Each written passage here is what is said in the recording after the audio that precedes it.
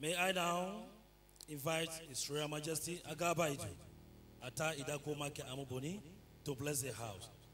Agabaidu.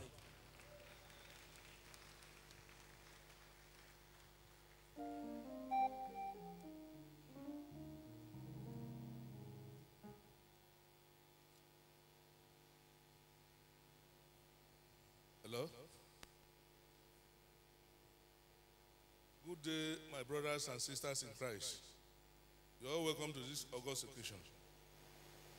Good day, my brothers and sisters in Christ. No response? Okay, thank you very much. Thank you, the choir man. You gave us a very good rendition of your Jesus Yai, and I'm so interested, and I like the number. If you have the number, I would like to get it. Well, to God be the glory, and we thank God for today. In this day, in fact, the invitation was coming, and I was looking forward. I prayed very hard so that I will put other things aside, so that I will present here before the people of God. And this is my first time of appearing in this magnificent edifice. It is very beautiful. Well, when I was an ordinary man, not a chief, I used to attend the night vigil with the man of God in the ecumenical center there. I think I did about 3 occasions to be there. So, and I'm now privileged, and I thank God for today, for being here before your midst, the children of God. Now, my speech goes like this. Well, first of all, to start, in the name of the Father, and of the Son, and of the Holy Spirit. I thank God for every one of you present today on this great occasion, in the presence of God. You will not go empty in the name of Jesus Christ. My son, Prophet Dr. Emmanuel Ameh, is a son born in due season, whose birth was announced in by angelic beings, and has not failed to live up to God's expectation to his life. And I'm grateful to God for that. From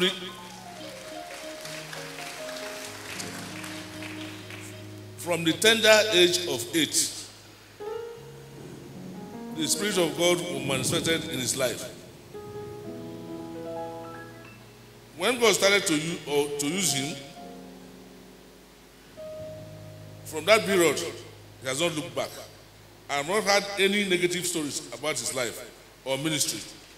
And this informed why I cancelled all my entries to be present at this occasion, just as I told you.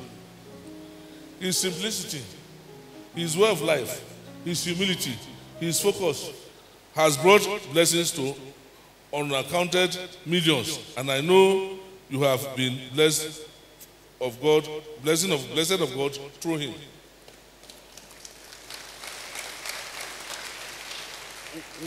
When the church was in zone 1, I think so, somewhere, Abuja Street, zone 6, I came there as an ordinary person. I have already retired from government.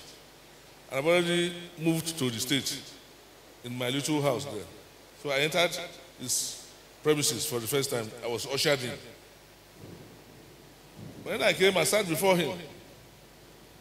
I started looking at him. I said, okay, this is the man of God. So smallish. I said, well, small things, big things come from. So, but when he started talking to me, one of his aides came in to open a cupboard and then was taking something out. He told him, say, look, come. What are you doing? You have come to the presence of Attah Igala. Show respect. I was shocked. I looked around. He said, look, there's Attah Igala sitting before me. So the man, I looked, I was helpless. I was speechless. But behold, I think Attah Igala is speaking before you now. Praise be to God Almighty. Not to take too much, I want to pray to God for everyone here present today. whatever you have asked of God, I stand in the holy glory and declare you will receive it in the name of Jesus. Everyone bearing in this house, I pronounce you fruitful in the name of Jesus Christ. Everyone sick of any form or disease, I command you healed in the name of Jesus Christ. I am not pronouncing it because God has asked me to pronounce it in the presence of the man of God in the Holy Chapel of God. So take it for it.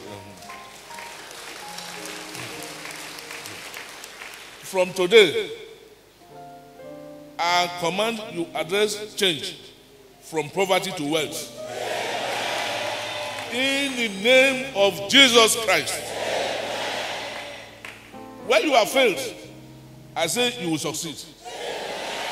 Again, in the name of Jesus Christ, I pronounce you blessed in the name of the Father and of the Son and of the Holy Spirit. Now, thank you very much. May these prayers come to pass in your life. Those of you afflicted with so many diseases, those that you can see today, or those that you see some years to come, God will all remove them from you. Especially barrenness. May God remove for all the women who are here, who are of age-bearing, childbearing. So let them have peace in life, because that's the product of the womb. May we witness it. Now, above all, I've been so surprised that God has lifted my son to a greater height. I continue to pray for him, to bless him with more wisdom, with more anointment, so that the people will benefit. Now, I wouldn't conclude without talking a little about our people. He is from, we are Igala people. Well, we are not so rich and we are not too poor. But for God Almighty to look down on us and bless us with a seed that will have the anointment of God, we think it should reach the whole nooks and crannies of this country to bring salvation to people, because it's gathering the sheep that are lost and bringing them to Christ. I pray you rise in his endeavor. God blessed him from the womb, and he started his evangelism at an age, a tender age of 8. It was in him. So I am very, very proud of him. And I'm proud of him because some of you don't know that we Igala, we are from Kwadarafa Kingdom. That's why when the protocol officer was saying Kwadarafa, you might be confused. Say, what is Kwadarafa? Maybe it's in Adamawa State or Taraba State. But it has spread across the whole of Nigeria. We are the silent majority in Nigeria. And since God has blessed us with somebody who will pilot our spiritual affairs, Kwadarafa will rise again. God bless you all. God bless you all.